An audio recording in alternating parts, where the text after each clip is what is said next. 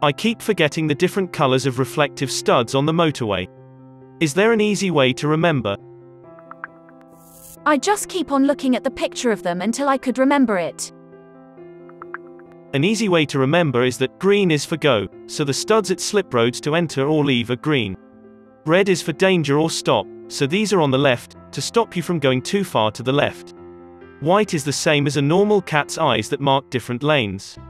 The only one left is amber, which is near the central reservation.